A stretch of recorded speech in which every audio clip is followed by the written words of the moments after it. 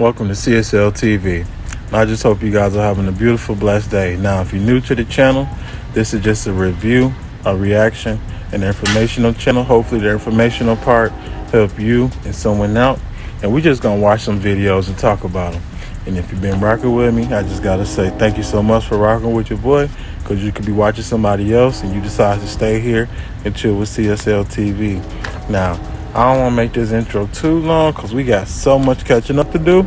So I hope you guys are having a beautiful, blessed day. The teen's family is... Right now, there's a huge manhunt for this escaped inmate. Cops say he's very dangerous and he's a survivalist with military training. He was locked up in Pennsylvania, but on Friday, cops noticed he was missing from the recreation area. They think he climbed on top of exercise equipment to get to the roof and then tied bed sheets together to get to the ground.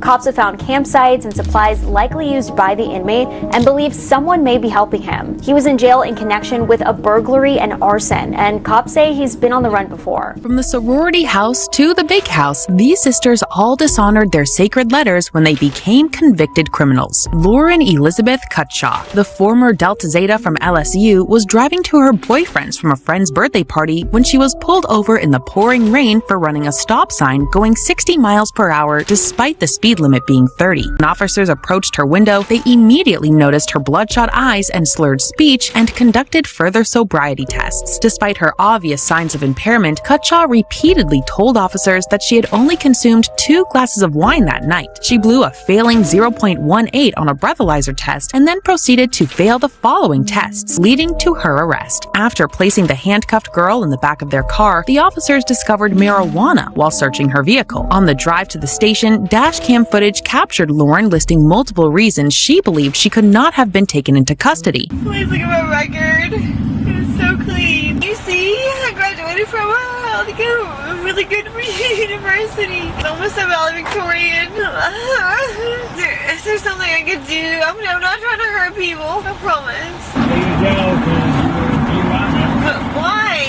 I mean, like, look at my record. Look at who I am as a person. I went to a good school. I graduated with 3.8 in my high school. I got to get a scholarship to my college. Off camera, she continued her argument, further telling the officer, "I'm a very clean, thoroughbred white girl. You're a cop. You should know what that means." The arresting officer added his reaction to the official police report, writing, "Statements such as these further demonstrate the suspect's level of intoxication. The LSU grad was booked on charges of speeding, disregarding a stop sign, driving under the influence, and possessions of marijuana and paraphernalia." Cutshaw accepted a plea deal to plead guilty in exchange for the speeding and possession charges to be dropped. She was forced to pay a fine and had her license suspended for 30 days. Did she really just say she's a thoroughbred white girl and talking about her GPA in high school and all this and other stuff like that? And y'all hear all this nonsense she's saying after she got caught drinking and driving.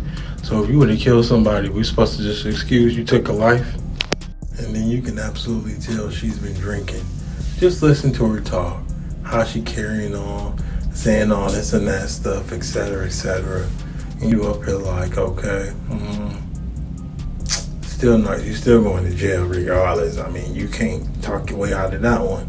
And the more you talk, the more his actions, you know what I'm saying, was accurate on why he arrested 30 days. Justine Rands. After a day of tailgating and cheering on the University of Iowa football team against their across-state rivals, the 20-year-old Chi Omega went to the local ice cream shop with several of her friends for an afternoon snack. However, after the full day of tailgating, Rands felt the need to use the bathroom and couldn't hold it to find a toilet. Around 7 p.m., officers were called to business to arrest a woman for urinating inside the frozen yogurt store. Upon entering the eatery, cops reported smelling booze emanating from her, noticed her bloodshot, watery eyes and slurred speech, and found an empty flask on her person. Upon questioning, Justine attempted to lie to the cops, falsely telling them that her driver's license was actually that of a friend's. Officers arrested the young student and charged her with misdemeanor public intoxication. Justine had been serving as the new member educator for Chi Omega and had a large role in planning for future recruitment, but it is unclear if she was allowed to continue her duties of teaching new members the Chi Omega standards, as just days before her public urination, the University of Iowa kicked the Alpha Phi sorority off campus for glorifying binge drinking. Technically, what I heard, that is supposed to be a felony. She was urinating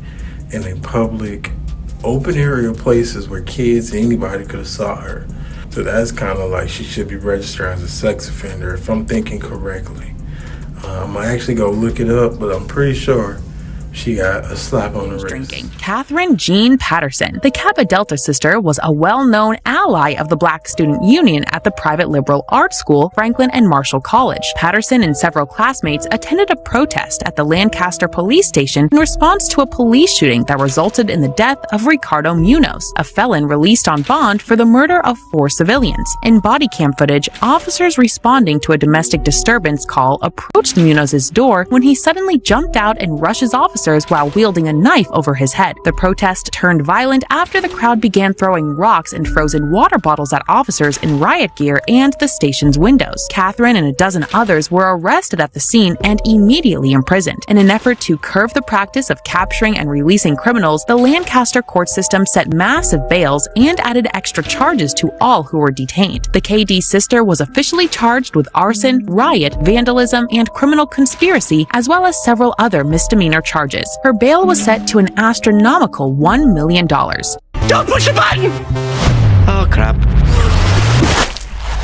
Hulu Anime Mayhem is your... She was denied her family's lawyer and not allowed to speak to her father for over 24 hours. He has called the bail set by a judge obscene, maintaining that his daughter would not have participated in the violence. The Black Student Union created a GoFundMe to help offset the required payment, insisting that Catherine was working as a medic during the rally. And while she was tending to those that were hurt or tear-gassed, cops rushed over and arrested her. Patterson took a plea deal that resulted in 2 felony charges being dropped in return for her pleading guilty to misdemeanor charges of failure to disperse, obstructing highways, and disorderly conduct. And she was sentenced to 18 months on probation, fined, and ordered to do 100 hours of community service. Damn, they did her so dirty. Listening to some of these other cases, and then you hear about her situation, like mentally I'm thinking what I'm thinking, but I'm not going to speak into the universe because I don't want to think like that, but I already thought like that. But yeah, so she had to do all the months of probation, community service, pleaded on misdemeanors. Like, they really was getting her. She got a nice smile too. Back in June, Christy, who works as a CT scan technician, met up with a male colleague from Arizona who she was reportedly having an affair with. The colleague had rented an Airbnb, and after meeting up for some drinks, Christy went back to his place. According to police, Christy's husband John also made his way to the Airbnb with a metal bat in hand. John allegedly made his way inside the Airbnb and struck the coworker with the metal bat at least 3 times and pinned him down to the ground. John then left, leaving the coworker covered in blood, and Christy later told police what he did. John denied everything, but at the home he shared with Christy, police later found blood-covered clothes and the metal bat.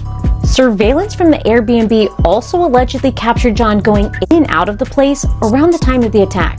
John's been charged on multiple counts, including attempted murder, but he's pleaded not guilty.